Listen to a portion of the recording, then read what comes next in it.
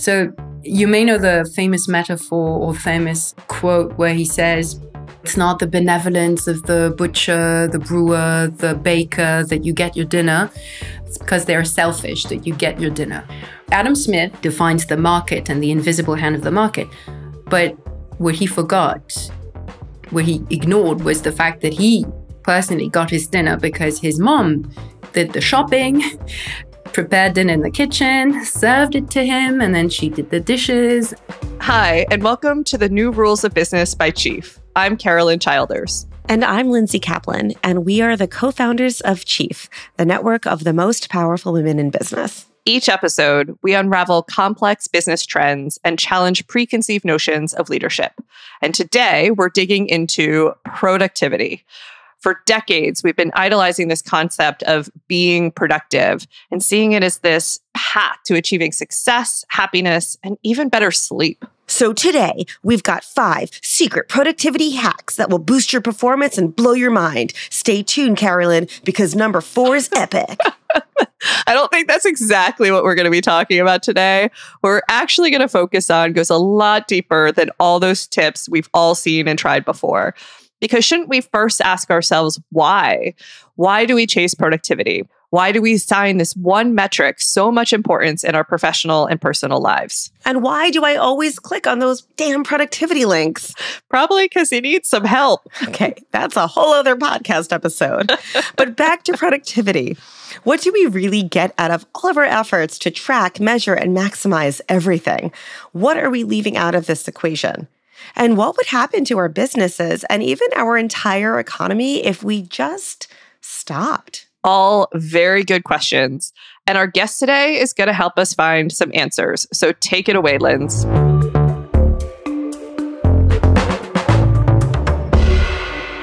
Laetitia Vitaud is a futurist and the author of Goodbye Productivity. Thank you so much for joining us today, Laetitia. We are excited to hear about your take on this. But first, can you tell us a little bit about yourself and your background? Sure. So I changed jobs and careers and even countries multiple times. My mother's German, my father's French, but I moved to the UK with my whole family about 8 years ago. And I tried to become an employee. That didn't work. It didn't work out for me. But that's where I started my company to do research about the future of work. And I haven't had any other job since then. Why didn't it work out? You tried to become an employee. I'm fascinated. Yes. I was a teacher. I had a lot of autonomy in my work. I had a lot of freedom. And suddenly becoming an employee in HR, it was an American company and it was the European office in London. And that's the first time I was really managed. I had a manager, in the strict sense of the word. And I found that extremely alienating. And that was probably a realization for me that wasn't for me. And it sort of triggered an interest in freelancing.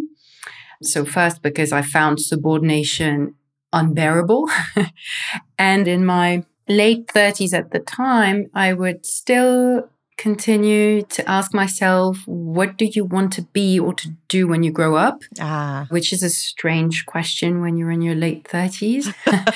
Perhaps it was the second thing that made me realize that those questions and those lives of transitions were probably the sign of changes, profound changes when it comes to work and career than my own situation, and that I was just a symptom of something bigger. At least that's the starting point. That's how I started writing about the rise of freelancers. That was the first subject.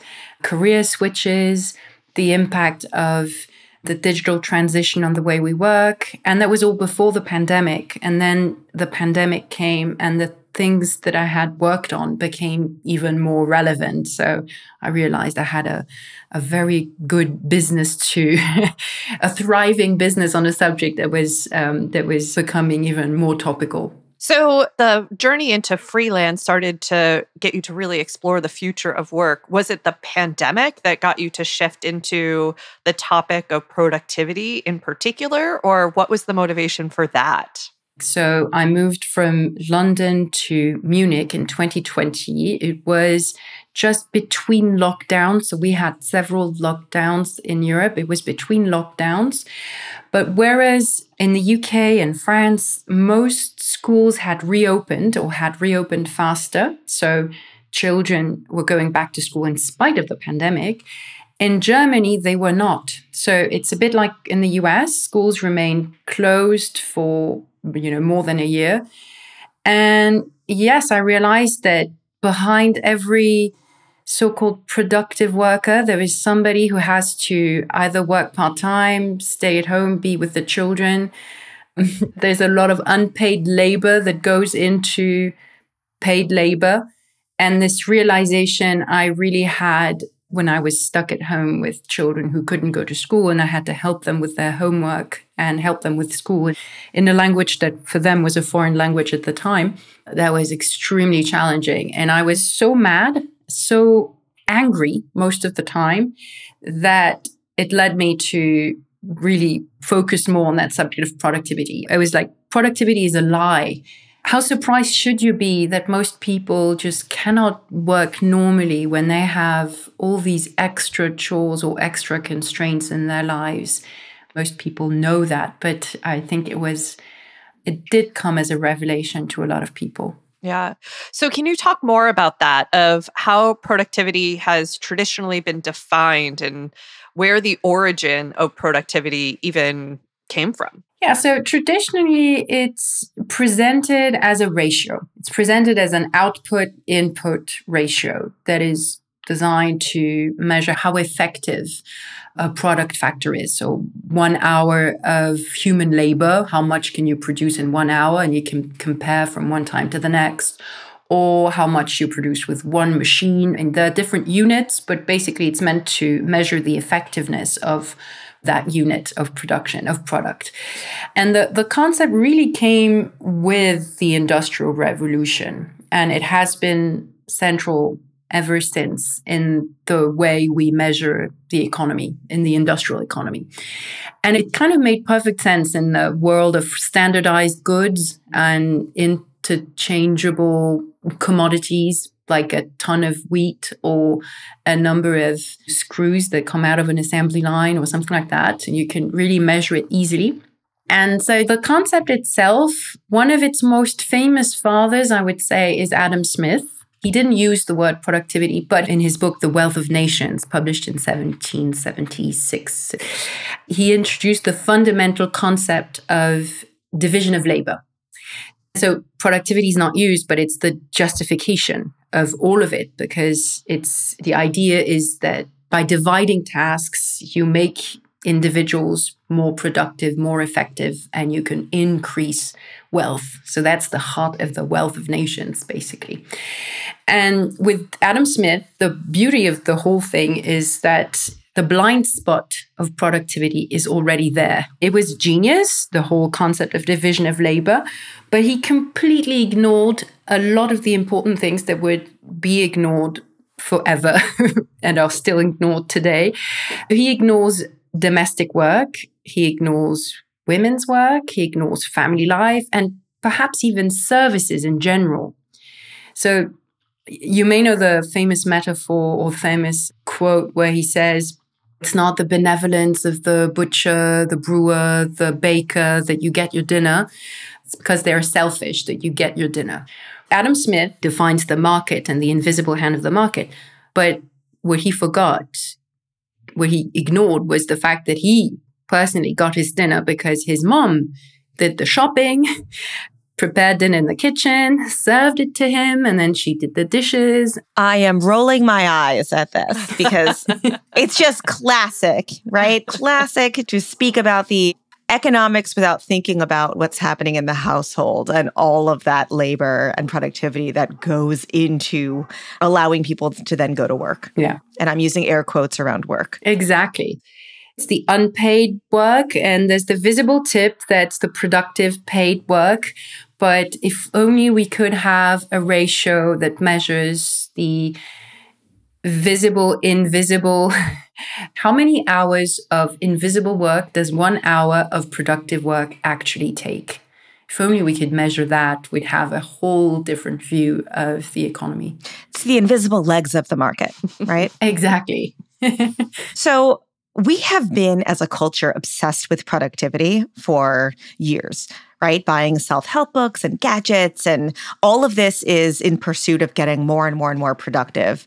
What caused this maniacal focus on personal productivity? It didn't start yesterday. So perhaps the first thing is that everything that's collective at work has been in decline for a couple of decades. Unions, a sense of identity and belonging to a team.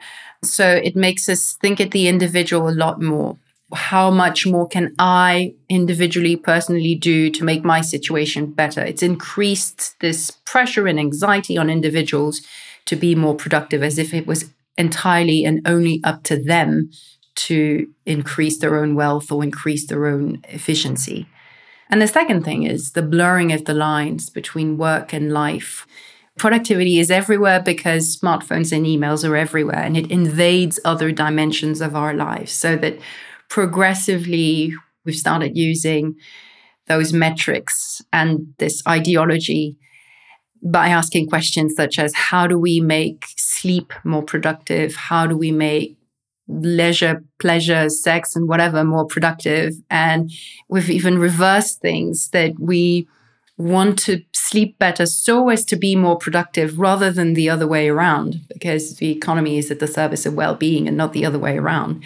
And now it feels like it's a normal question to ask, how do you increase well-being so as to increase productivity, as if it was the final goal of everything? And that's a deep ideological change that makes the lives of people a lot harder.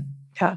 Well, one of the reasons we were really excited to have you on is that here in the US, the Department of Labor reported in August, I believe, of this year, the first big drop in worker productivity since it started tracking it in 1948, which obviously sent a lot of executives, a lot of economists into total panic mode. And I'm curious if you've seen this trend in other parts of the world. How do you think broader economies and cultures really think about productivity? That's a great question. Actually, we've witnessed this drop in a lot of different countries. So it's not just the US, but it's stronger in the US than elsewhere. I would say that some of the explanations are also kind of interesting, because it's like this surprise, surprise, when there's a lot of turnover, when the knowledge that's usually transmitted from one generation to the next goes missing, and all this informal knowledge about how information is shared and how to work together is not as solid as it used to be. And surprise, surprise, when you have to train others most of the time, or when you go into training because you're just a beginner, you're not as productive. So it's largely the result of all those changes and the great resignation and all those people switching jobs that make them less productive. So it's just this focus, or rather it sheds light on all those collective tasks like training others, helping others at work, that are not measured as productivity, but that are no less valuable. That's perhaps is the first thing. And the second, again, surprise, surprise, when it comes to the US, this came as a revelation. When you have kids at home and no childcare solutions, you're not as productive as you could be without them. And that's a strong difference with perhaps most European countries, where access to childcare is on average significantly better than it is in the US, where the school system is more generous, and probably compulsory schooling starts at 3 in France, at the age of 3. And before that, there are lots of facilities that, are really widely accessible. It's not perfect. It can absolutely be criticized. And when I speak to French people, I criticize it abundantly. But the basis is very, very different. It sounds pretty utopian to me, sitting here in the States, trying to figure out what to do with my 2.5-year-old. Yeah, it does. And perhaps there's one last fundamental difference, I would say, is everything that regards holidays and work-life balance. In Germany, where I live now, they have this beautiful concept of the Feierabend. So fire as in party evening or something, partying. When you leave work, work is behind you. You're not supposed to take it with you. And traditionally, you're not expected to be, at your boss's beck and call and answer your emails all the time. And work stops relatively early, and then you go to the lake and have a swim, and you have all these outdoors activities, and that's just the norm. It's interesting that you talk about that barrier between work and rest. And yet here in the States, we're tracking people's mouse clicks. What happens when we make up metrics to just track productivity of white-collar workers? How can that backfire? It has backfired because there's this incentive to manipulate the metric that you're supposed to be seen as working. So there's a form of presenteeism, even online, even remotely, where you start to play in the theater of productivity rather than productivity. One concrete example is that you could just switch off your phone and computer, take a blank sheet of paper if you want to create something new and think and just be in disconnect mode for a couple of hours to do some deep work. And that's not something you would do now because you know that others might think you're just taking a nap rather than doing some creative work. And so the incentive is to be seen as being productive rather than to be productive. And this continuous measuring in real time of work, even for white collar workers, is, I think, backfiring because there is no time to recuperate or to have this fertile moment of, thinking and resting and have these different modes for your brain to renew its cognitive abilities. So I think we've lost a lot in that sense. Yeah. So you were talking before about all of the infrastructure that ultimately really do and should make the hours in work more productive. Do you see research that shows that when you have that infrastructure to support people, that there is that greater productivity? Or are you in many ways just saying productivity is such a flawed metric that you can't measure those things? It is a flawed metric. What you see is you have more GDP. Not necessarily individual productivity, because what that means is that there is more paid labor and less unpaid labor. You will have more people in the workforce, more people in paid jobs, and fewer people at home doing unpaid labor.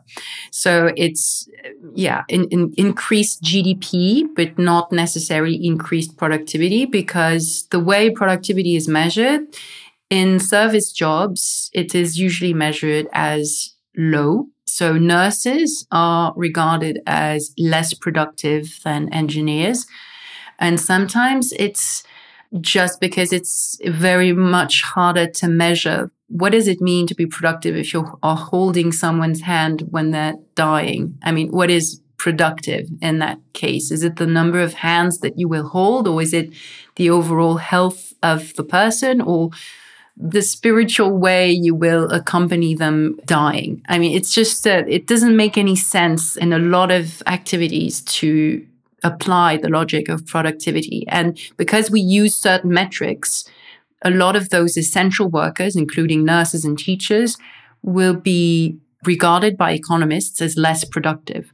The same with a lot of things, that we need to have more metrics than just one, because if we measure only one thing, then we will have a lot of negative externalities, and we need to keep track of the goal. If the goal of your company is to create value, if the goal of the economy is to increase the well-being of people and their life expectancy, for example, or low infant mortality or things like that, then you have a host of other metrics that you can use to measure the quality of the economy or the way it evolves.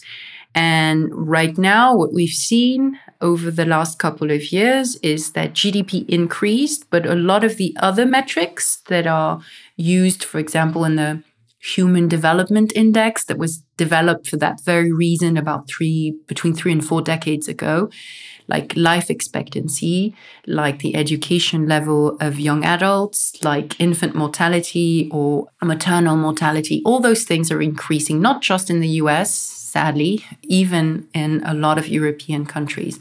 This is a sign that there is a disconnect and a growing disconnect between GDP and productivity as principal metrics and what they are supposed to serve in the first place. They should be the servants rather than the other way around. So if you could rewrite the definition of productivity, what would work better for everybody and what would be better reflected as a macroeconomic indicator? Something that measures collective productivity a lot more. So you could actually use those metrics that I just mentioned, like infant mortality, if you're a nation, and then if you're a company, there are other metrics that you can use, like overall how your collective intelligence works. If you're in services or if you're in the knowledge economy, what matters is how well information is shared, how new ideas are generated. And you could use metrics such as measure the gender gap. If the gender gap is going up, there's something wrong with the way you measure productivity. That's a clear signal. I like that. Yeah. So what technological or societal shifts do you think really needs to happen for our kind of collective focus on productivity to shift into more of that definition? We need to take better account of all the negative externalities of the way we do things. And sadly, we have this constant reminders that our resources are finite and that the world is burning. That clearly is hopefully going to be a wake-up call, because the way we completely destroy our resources very much connected to all of this. And that's going to be a bottleneck. What we call the shortage of workers. In France, the level of employment of 55 to 64-year-olds is fairly low because they're very much discriminated against. And yet, a lot of employers say that the shortage of workers and candidates is their number one bottleneck at the moment. So this bottleneck, this shortage, is probably going to help people realize that the way we measure productivity is flawed and we need to do things differently. So if you could write a new rule for business that could resolve all of the problems with productivity today, what would your new rule of business be? Easy question, Lindsay. Such an easy one. Just a new rule. So easy. Super easy question. If you're an employer or if you're a manager, design work with a default persona in mind. That is this single mom with 2-year-olds or with babies. If you design work in such a way that a single mom can have an ambitious career and climb the corporate ladder and do any job, then this is the ideal world you want to have, because it means that work is sustainable for everybody else. Those without children, those who are not single, those who are in all sorts of households with different organizations, because they have more free time, because they have better work-life balance, because it doesn't take 80 hours a week to achieve success, to achieve the highest level in the organization. Well, we have absolutely loved this discussion, and we always love to end our episodes with one question in particular, which is, what is the best piece of leadership advice and perhaps the worst piece of leadership advice that you've ever received? I was a teacher for many years. That was the longest job that I had. And the best piece of advice I received was this: you don't have to know it all, and you don't have to show that you know everything. What you need to teach is a critical mind and a method to ask the right questions. And that was super liberating. And I think it works for leadership as well as it does for teaching. Very much so, for sure. Any worst pieces of advice that you have ever received? Well, it's the other side of that same coin, right? When you don't show your weaknesses and be strong and be tough. And we all have the examples of teachers like that we had, who you felt were offended when a question was asked that questioned their knowledge. Well, we loved having you on the show. Really appreciate you spending the time with us and talking about this topic. Would you say it was a productive use of our time? Depend on the way you track things.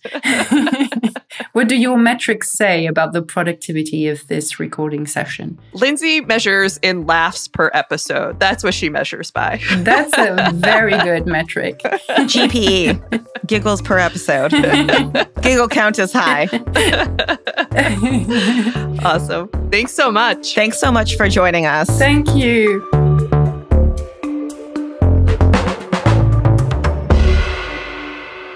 That was Laetitia Vitaud, author of Goodbye Productivity. And while Linz, I don't know if I'm fully ready to say goodbye to productivity altogether just yet. No, I'm ready to say goodbye productivity and hello nap time. Is that one of your 5 secret productivity hacks, a nap? Because it's not all that surprising. Seriously, though, what stuck out for me is how we get those whys totally backward.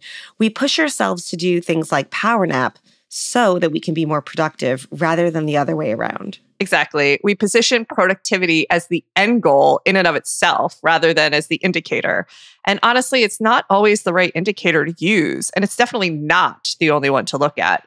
Like when Laetitia talked about how when productivity is up, GDP might go up too, but at the same time, quality of life indicators go down. And you can see how what she described at the macroeconomic level could trickle down to one business or even just one team. Yeah, if we over-focus on productivity, and especially if we measure it in an arbitrary way where you're focused on what looks productive rather than digging into what actually gets produced. Well, then you might max out those metrics at the expense of others, like employee engagement and well-being. Really true. That's all for this episode of the New Rules of Business by Chief. But stay tuned for our bonus episode, 5 Ways to Hack Yourself into Being Unproductive While Napping, with our host, Lindsay Kaplan. And my special guest, a bottle of scotch. And don't miss out on all of our Chief content. You can get more podcast episodes by following this show on your favorite podcast app. And if you're more of a social media person, find us and join the conversation on LinkedIn. But if you're ready to up the ante and you're thinking about becoming a member of the Chief Network, which you should do, head to our website, chief.com, where you can apply. As a member, you'll be connected with the world's most powerful network of executive women. Thanks, Sharon Yee, Courtney Conley, Mercy Harper, Blaine Edens at Chief, and to our production team, Pod People, Rachel King, Matt Sav, Amy Machado, Danielle Roth, Madison Lusby, Hannah Pedersen, and Michael Aquino. Our music is by Colin Hatch. I'm Carolyn Childers. And I'm Lindsay Kaplan. I'm taking a nap. Thanks for listening. I think everybody else thinks we're as funny as we do. No.